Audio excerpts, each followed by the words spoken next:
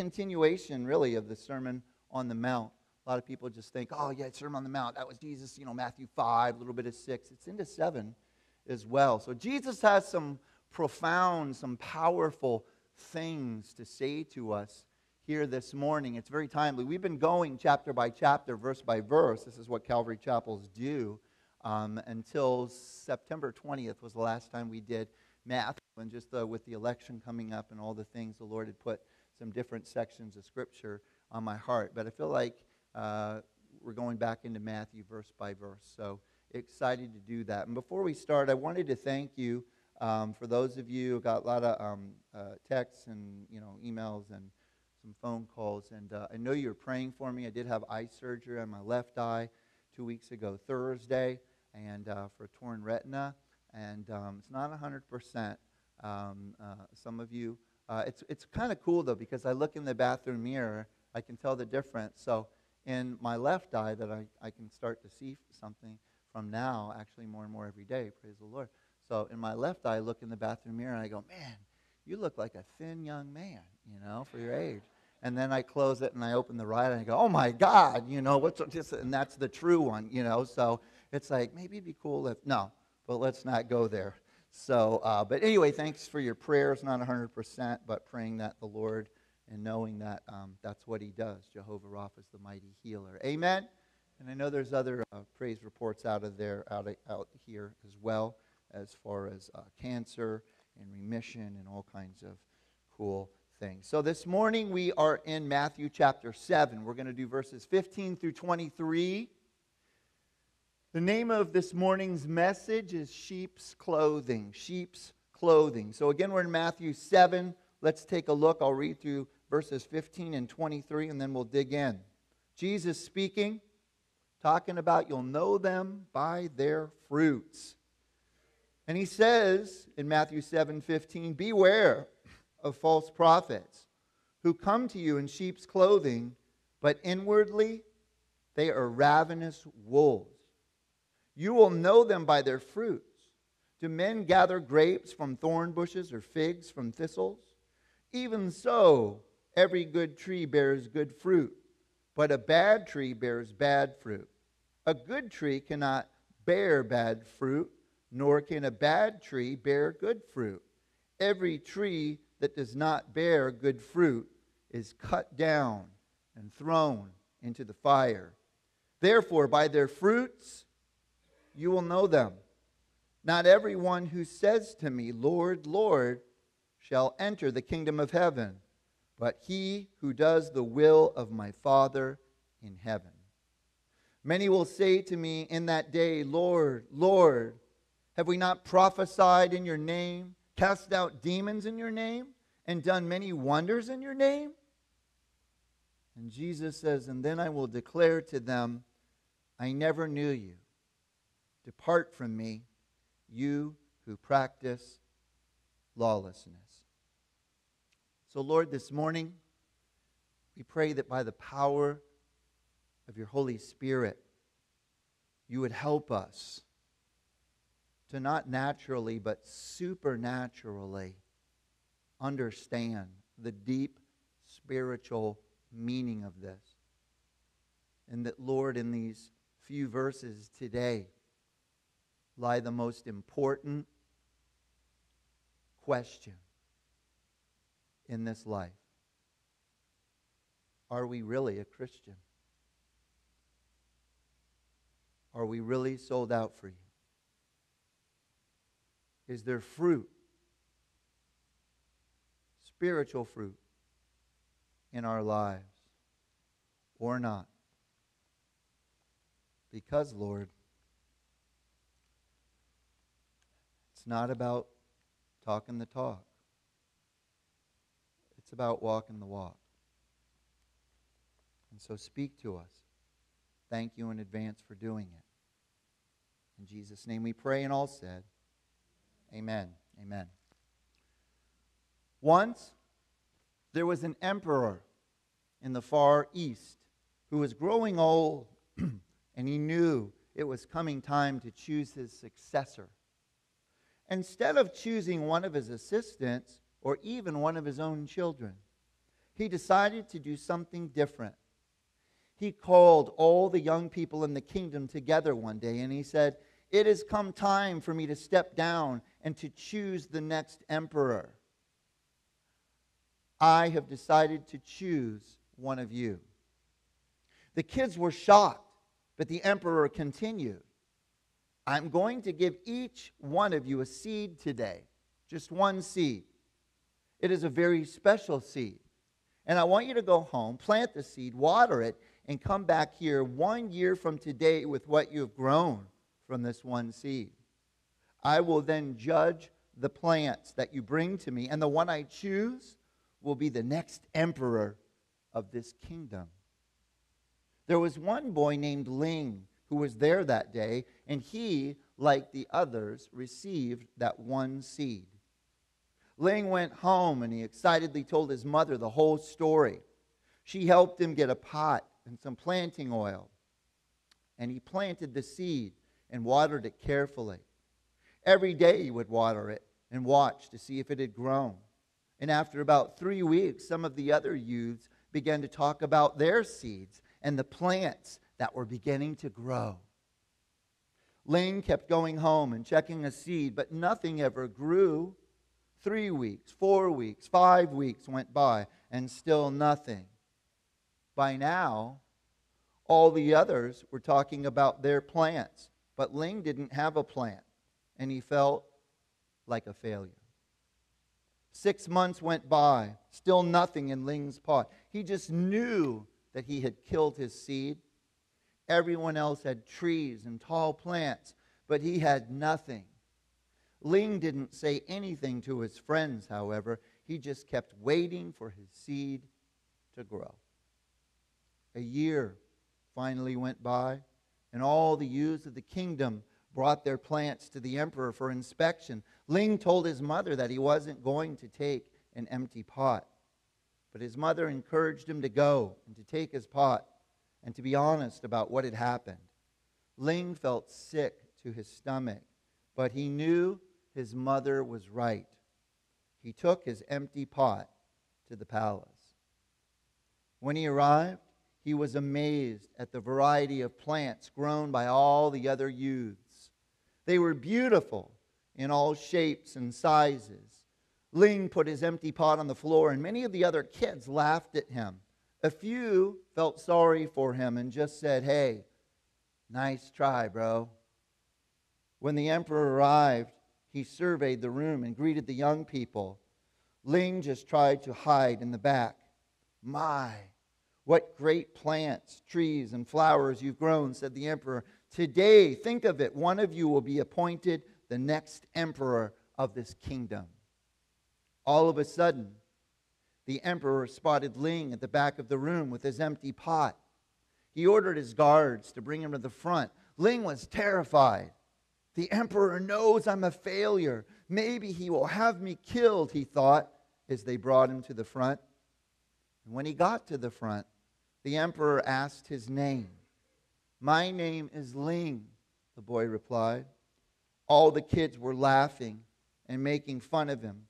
The emperor asked everyone to quiet down, and he looked at Ling and then announced to the crowd, "Behold, your new emperor. His name is Ling." Ling couldn't believe it.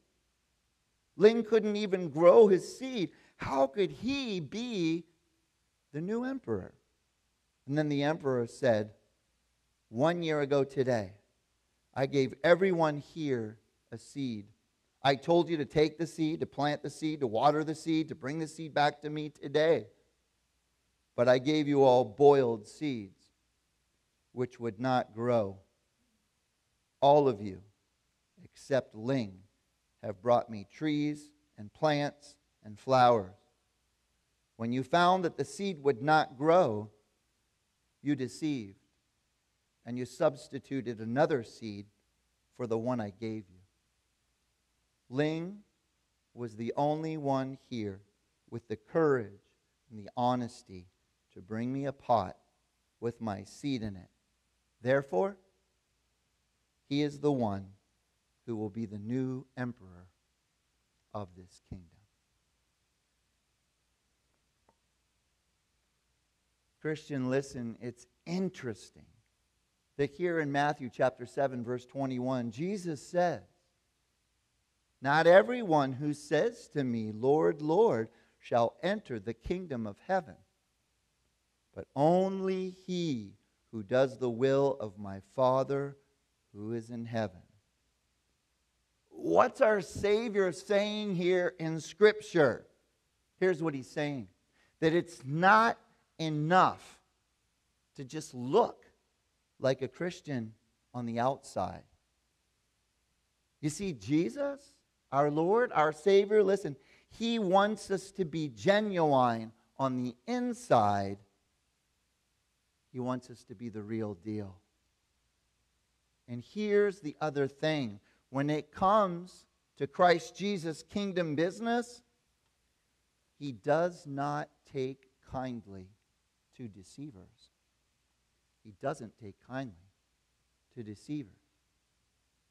Malachi, first chapter, verse 14. "But cursed be the deceiver." Paul says it like this in Ephesians 5, 6, and 7. "Let no one deceive you with empty words, for because of these things the wrath of God comes upon the sons of disobedience. Therefore, do not be partakers with them." And then in Ephesians 4:14, Paul says that we should no longer be children, tossed to and fro and carried about by every wind of doctrine, by the trickery of men, in the cunning and the craftiness by which they lie in wait to deceive. Listen again. God does not take kindly to deceivers.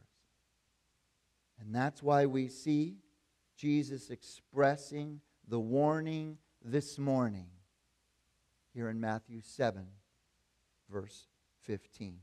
Let's look at it again. Jesus says, "Beware of false prophets who come to you in sheep's clothing, but inwardly they are ravenous wolves." It's a warning this morning in the Word of God. In Acts chapter 20, verses 29 and 30, we were looking at this in the men's Bible study several weeks ago. The Apostle Paul said the same thing to the elders of Ephesus, did he not? Here's what he said. He goes, "Guys, when I leave, men are going to rise up and they're going to draw disciples to themselves."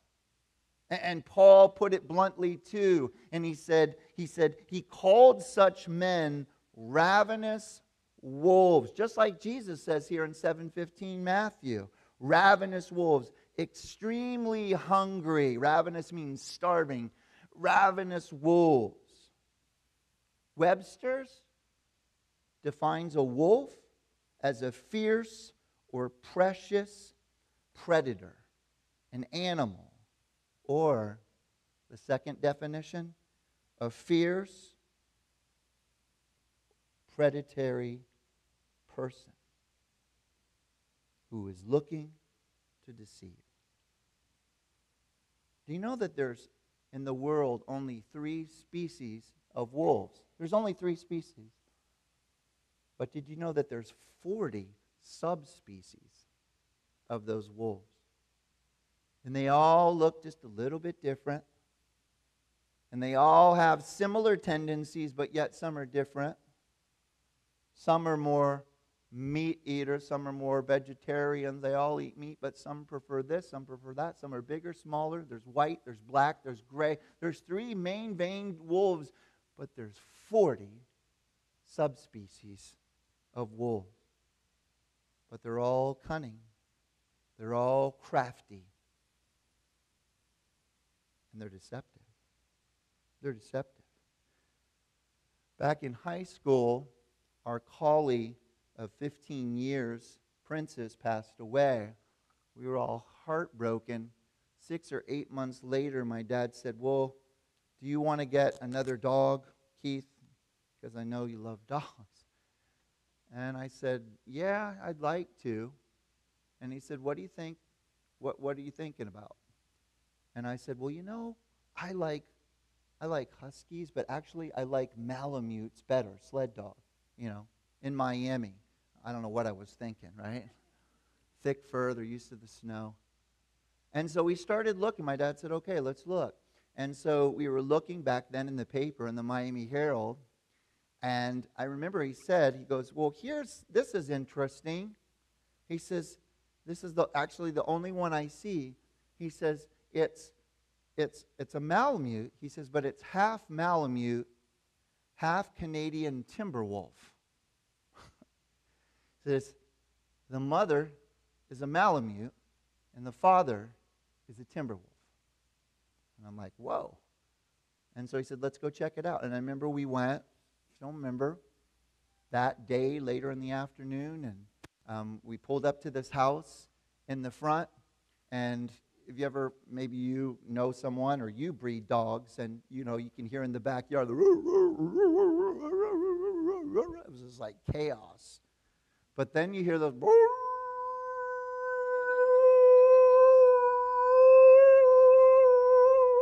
please don't go any longer, Pastor Keith. And it just kept going on and on and on. And I was like, okay, that must be the wolf. And I remember as we were walking to the front door, there's a wooden fence, and looking through that, there was just a little crack, and you could see there was puppies, and the mommy was right there feeding her pups. And there, a little further on, tied to a tree with a chain, is a wolf. And you ever seen a wolf? They're going like this, and they're going back and forth. They're just nervous. Big wolf. Long story made short, we bought one of the puppies, named it Nikina, and I had Nikina about 8 months before she ran away. Never found her again. Hope that she ended up being okay. But she was the strangest little dog, because sometimes she was that cute little puppy growing up and cuddly and stuff like that. And then sometimes it'd be like, where's Nikina? And she'd be under the couch. And all you could see is just her little nose. And sometimes there was things missing in the house, and she was very smart, very cunning, and very crafty. When we lived in Colorado Springs and served at the Calvary Chapel out there, me being a Miami boy, I was quick to, hey, what do you guys got guns for bears? Everybody had a gun, all in the back of the F-150, the trucks and stuff, and even in the cars, the guys would have rifles and stuff. Said, what's that for? For bears or snakes or like? No, for wolves. For wolves? Yeah, because they attack sheep, they attack horses, sometimes they attack dogs and cats. And they're smart and they're crafty. I remember one time I saw one in Cheyenne Canyon National Park or State Park. I was up there hiking by myself and just got out of my Jeep, and I look over and they're in the woods. There was a wolf.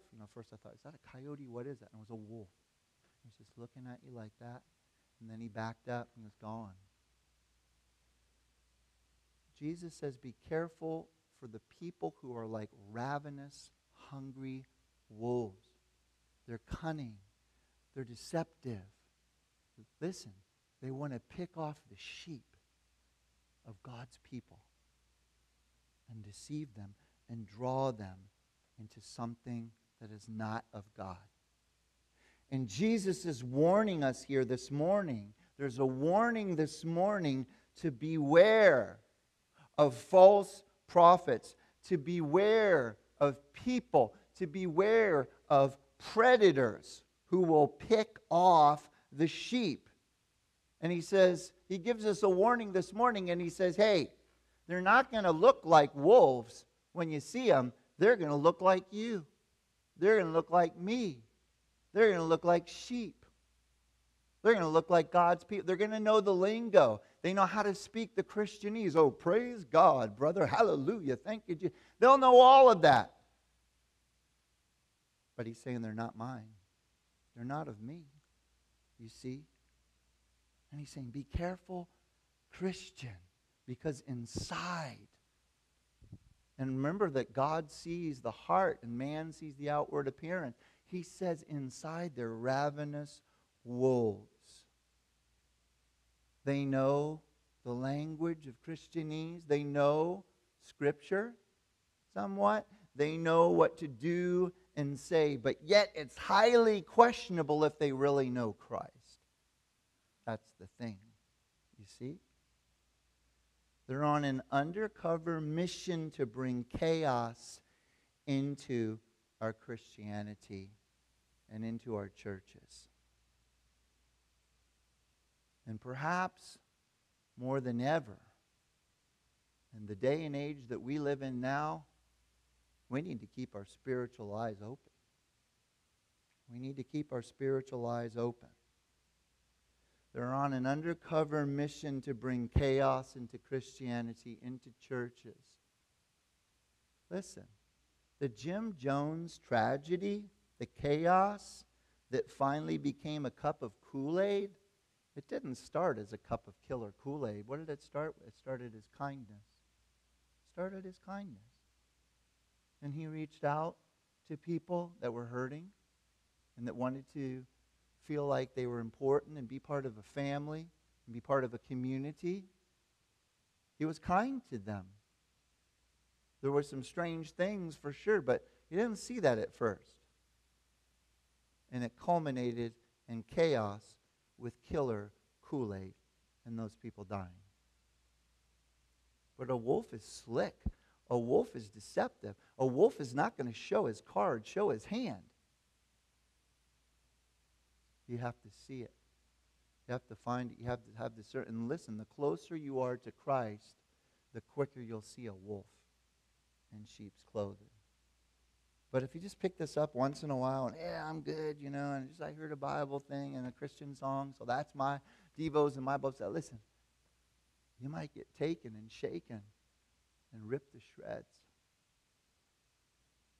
Spiritually, financially, morally, by a wolf in sheep's clothing. And so you might ask, okay, I get it. But Pastor Keith, how will I know them? How will I know if it's a wolf? It's a good question. The first thing, if you're taking notes, hopefully you are, in Acts chapter 20, verse 30, we also saw this in men's Bible study lately. The Bible says, Dr. Luke says, they'll seek to draw men after themselves instead of pointing them to Jesus. Listen again, that's the first sign of a wolf. They'll seek to draw men to themselves other than to Christ Jesus. In other words, they're self-centered. They're self-centered instead of spirit-centered, instead of other-centered. The second thing, how to spot a wolf, 2 Peter chapter 2, verse 3, says that these ravenous wolves will make merchandise of you. After they have your heart, they'll begin to go for your wallet. They'll begin to go for your pocketbook. They'll go for your bank account. They'll want to know your PayPal number, account, and your bank number. They become more concerned with fleecing you instead of feeding you.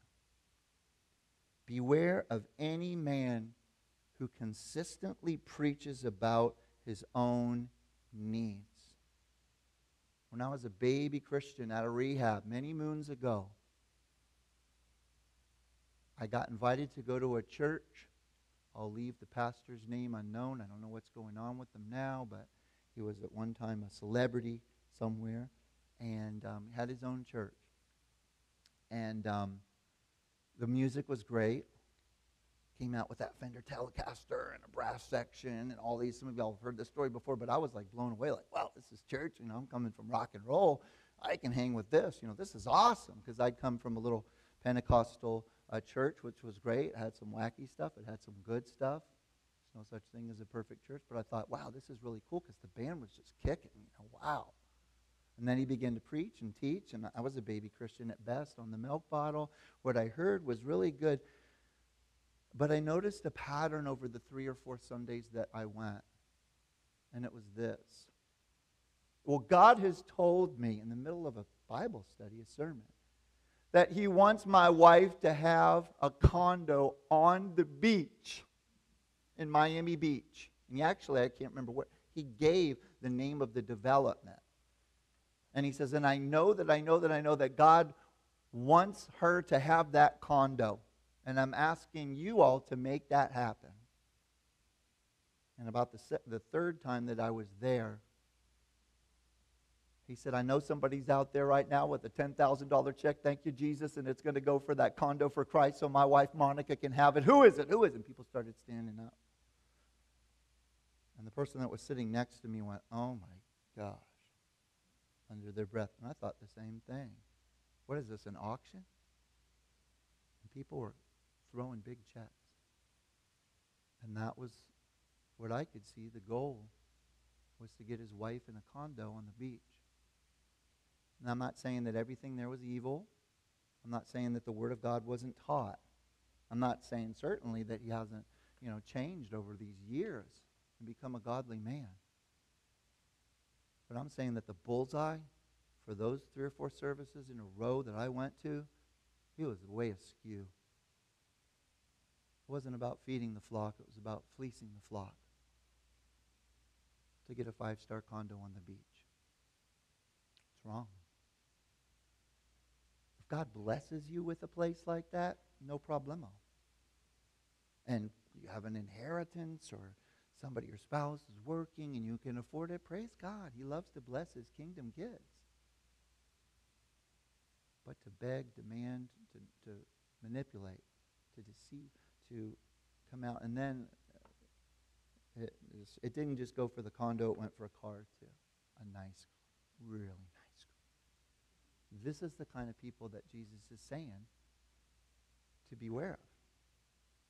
But remember, there's 3 kinds of wolves and 40 subspecies. So it's not like, okay, I know what to look for now. That's one. There's 39 others. How do they look? Well, you'll know them by their fruits. That's what Jesus is saying here. You'll know them by their fruits. Aesop told a parable about a wolf who wanted to rip off the sheep. So he put a sheepskin over himself and cruised into the sheepfold. It just so happened that the same night the shepherd also had a strange craving for lamb.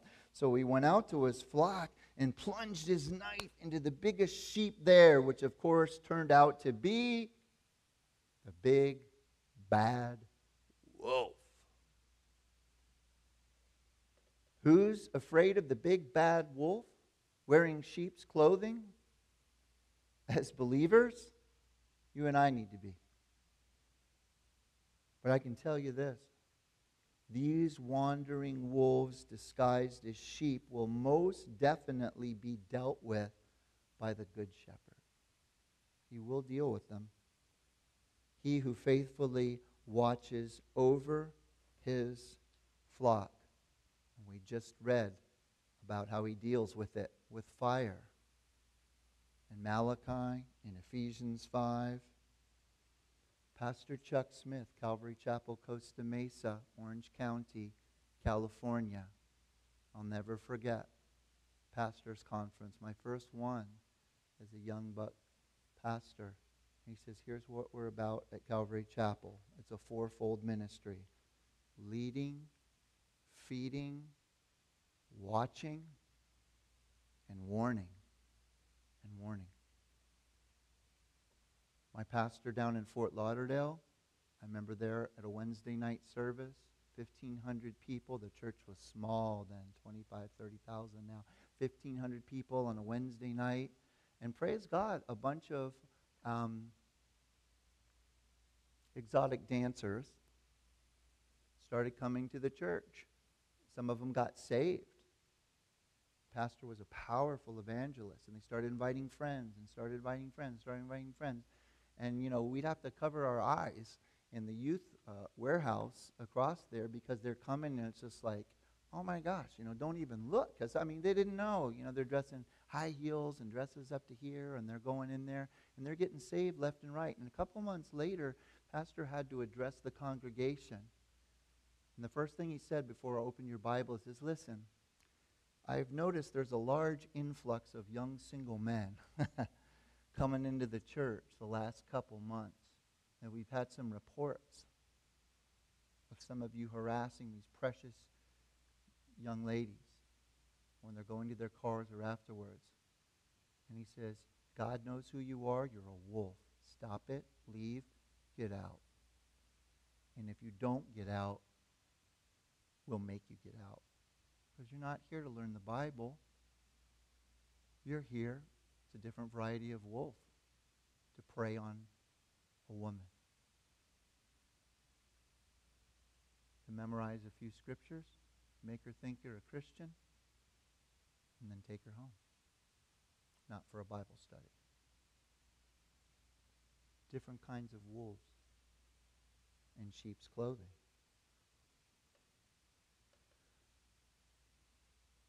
There was a family when the church first started, this church, back when we were meeting on 3rd Street, A1A, in a little storefront. And this family came out. I was working at Ponte Vedra Inn Club as a bellman. 3.5 years. My wife was a waitress there 5.5 years.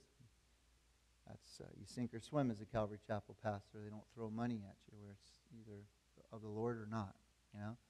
And so I'm thankful for that. Now, it's hard. But I remember this family started coming, and long story made short, the dad, it was a father and mother and a teenage boy and sister. And the boy did worship. He's very good. The father knew Scripture inside and out, but they were destitute. They were very poor looking. And they had this beater car and everything. And people in the church were, over the course of 2.5, 3 months, and I was blessed to see it, you know, inviting them over for dinner, giving them clothes, putting gas in their tank, taking the car to their mechanic, you know, to get it worked on and stuff like that. And meanwhile, you know, this family is just so loving and and I had them come up one Sunday and just like, thank you so much, all this stuff.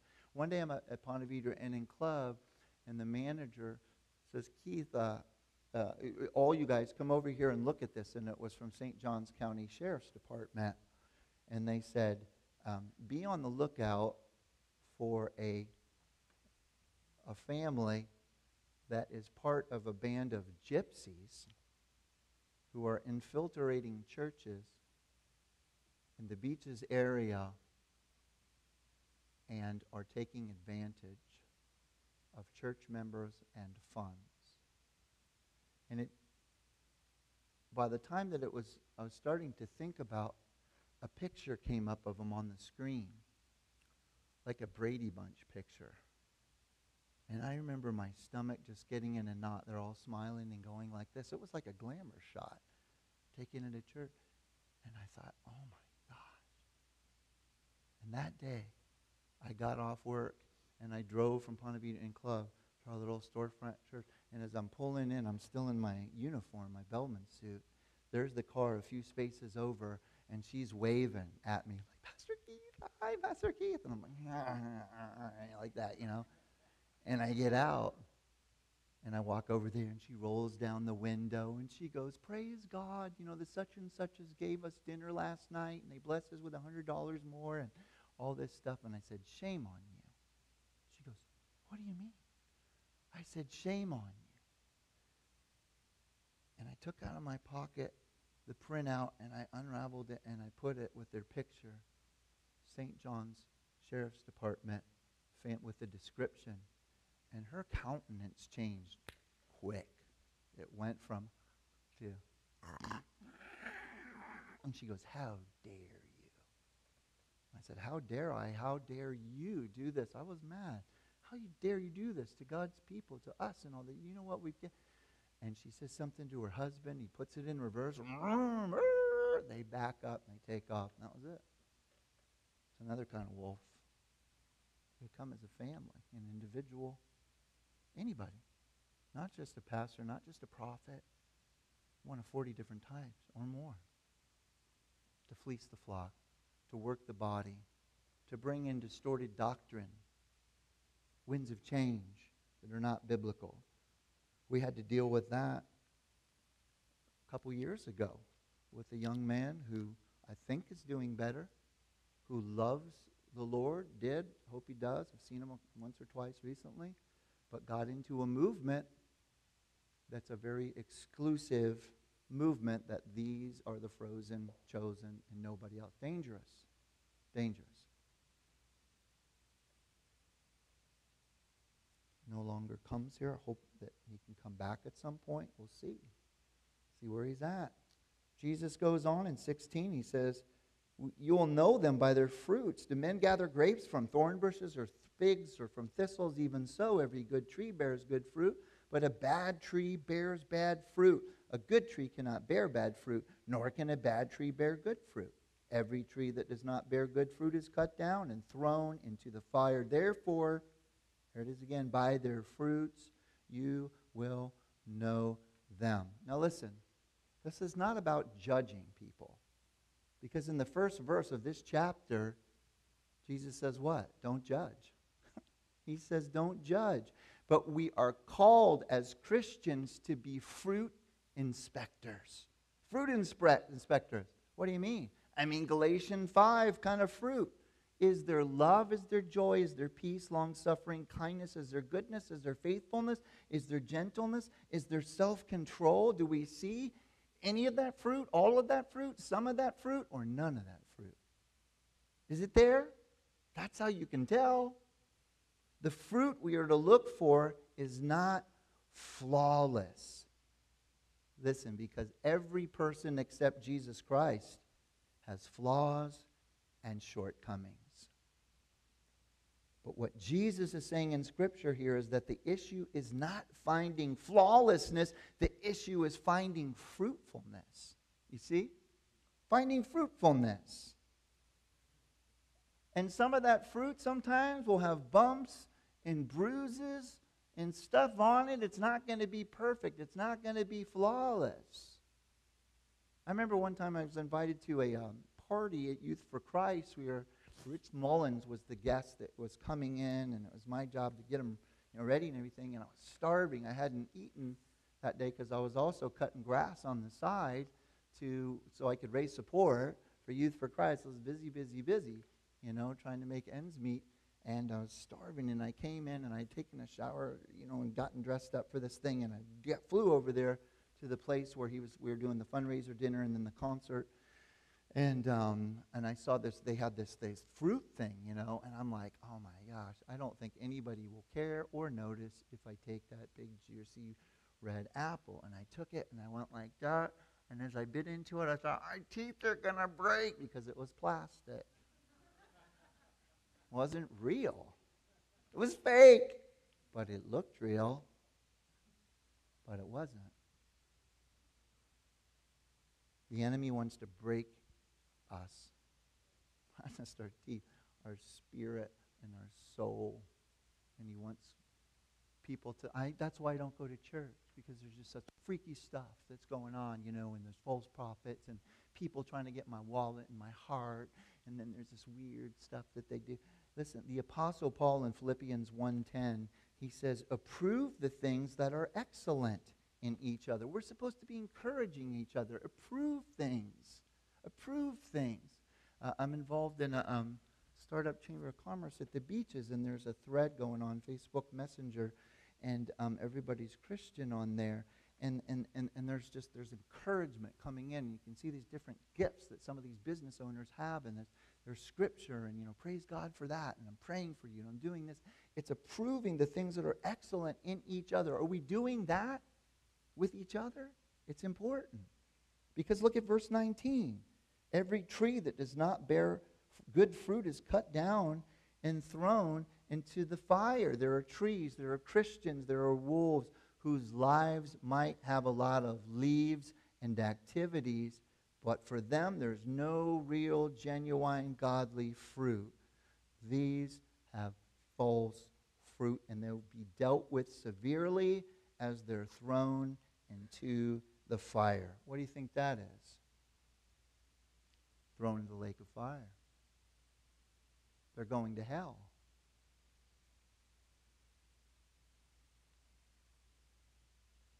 Matthew 25, you don't have to turn there. You know this scripture. Jesus judges the nations, verses 31 through 46.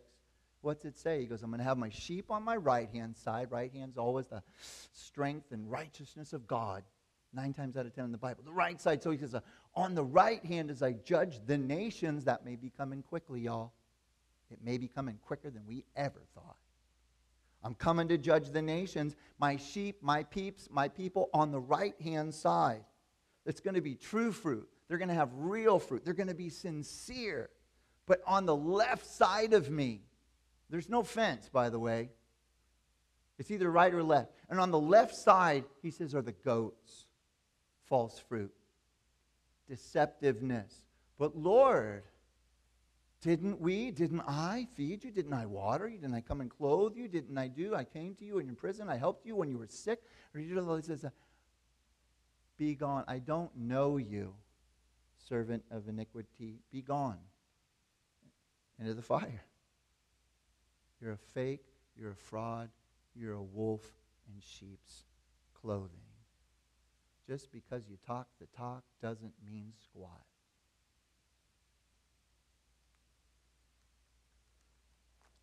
Are you a sheep? Hopefully. Everybody in here, hopefully is a sheep. Or are you a goat? Here you go. Verse 21. We're starting to wrap. Not everyone who says to me, Lord, Lord, shall enter the kingdom of heaven, but he who does the will of my Father in heaven. The will of the Father, number one, is that we believe in Jesus Christ. That's the first thing. And the second is that we love one another, that we encourage each other, that we edify each other, that we approve of those things that are good. Hey, man, I saw that in you. I love that. You know, not judging, but also spiritual fruit inspectors. Lord, give me is this guy, is this gal the real deal, or is there something that's askew spiritually speaking? Is it a potential train wreck waiting to handle? Accountability. Ooh, so necessary. But Jesus should be the Lord of our lives in deed as well as in word. James 1:22. What does it say? But be what? Doers. It's another way we can be as fruit inspectors. Is this person doing the word, living the word, or just hearing it and deceiving themselves or others? In verse 22, many will say to me in that day, this is just like Matthew 25, Lord, Lord, have we not prophesied in your name, and cast out demons in your name, and done many wonders in your name? You see, many of these ravenous wolves and these false fruit trees are going to come to Jesus and say, Lord, didn't we prophesy and cast out demons and do miracles? And listen, Christian, the question arises, how could these wolves, these false leaders, these false fruit trees do these things? How could they prophesy? How could they cast out demons? How could they do miracles if they were fakes, if they were frauds? Number one, they were lying. They never did them. Have you seen it? It's important. And I have some good friends that are more Pentecostal than me, some that are less. That's all good.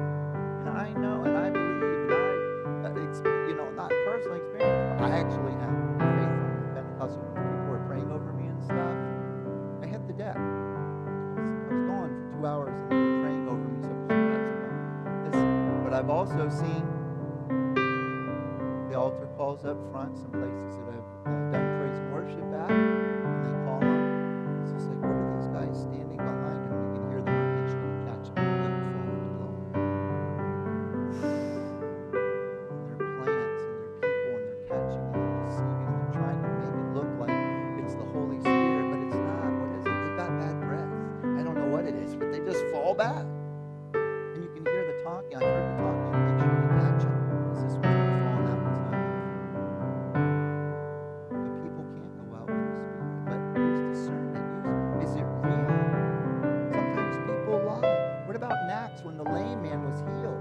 He was walking, he was leaping, he was praising, and the whole city, the Bible says, knew that he was healed, that he was the real deal. It was obvious. Why? Because it was genuine. And it's possible. Second thing, that they were doing things in the power of the devil, prophesying. What do you mean? Oh, I've seen Santeria. I've seen miracles through Santeria. Not godly miracles, but some things that were incredible, especially down in Faith Farm.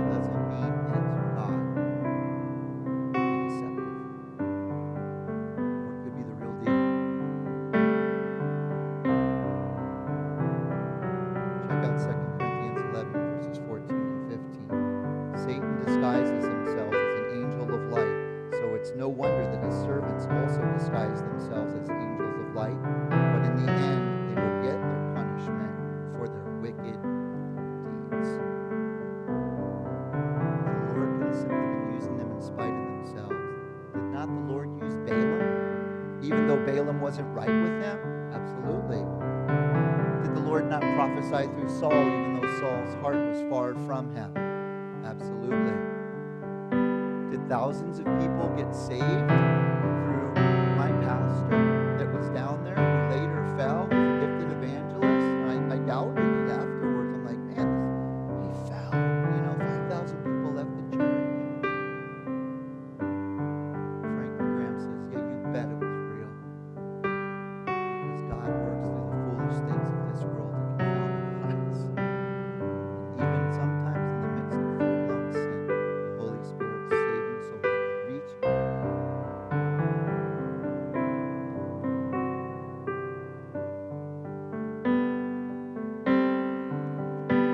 As we close, verse 23, I will declare to them, Jesus says,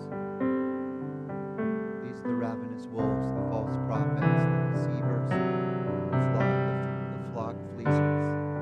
I will declare to them, I never knew you. Depart from me, you who practice lawlessness. I want to leave with you, still to this day, engraved in the cathedral in Germany are these words, thus speaketh Christ our Lord to us. You call me master and obey me not. You call me light and see me not. You call me the way, but you walk me not. You call me life, but you live me not. You call me wise, but you follow me not. You call me fair, but you love me not. You call me rich, you ask me not. You call me eternal, and seek me not. If I condemn thee, blame me not. Let's go ahead and stand, and let's pray.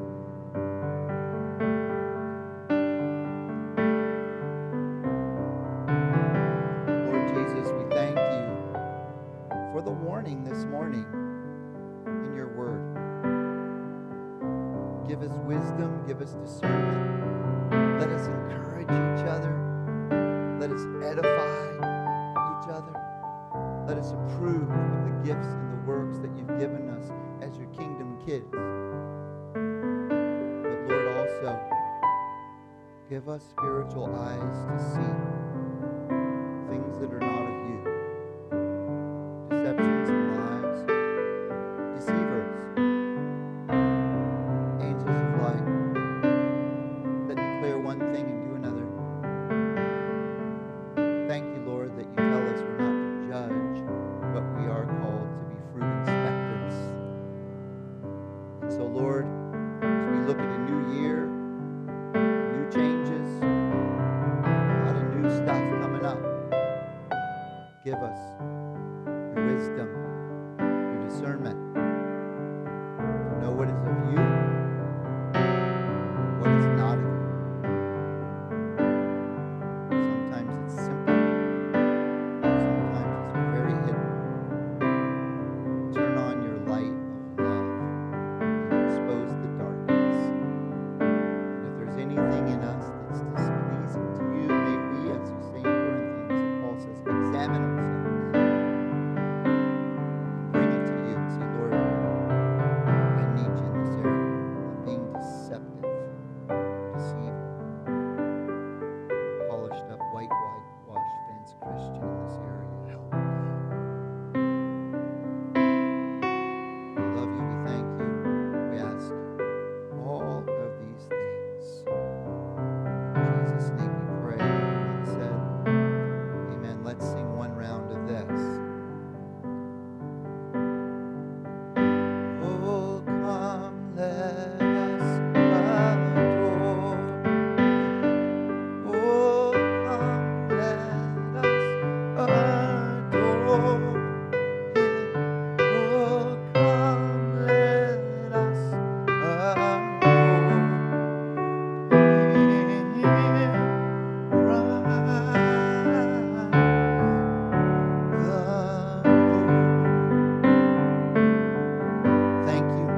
bless you. Let's all look to our good shepherd in these times. Amen. If you need prayer for any reason in this season, please come up front. We'd be more than glad to pray with you. If you'd like to go have a cup of coffee and a snack and fellowship in the cafe, we'll see you there in just a bit. God bless you.